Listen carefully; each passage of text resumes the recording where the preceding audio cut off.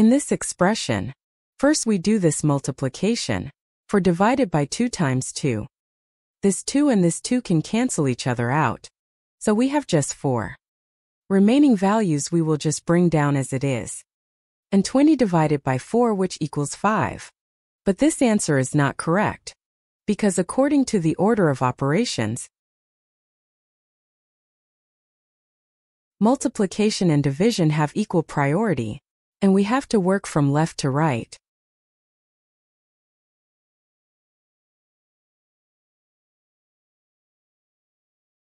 In this expression we have one division and one multiplication, so we have to do from left to right.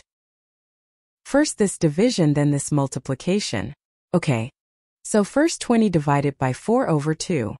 According to the KCF rule, K stands for keep, C stands for change, and F stands for flip. Keep the first fraction, change division to multiplication, and flip the second fraction. So we have 20 by 2 over 4. And again here we have times 2.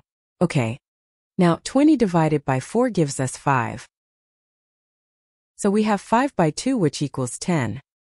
Finally 10 times 2, which equals 20.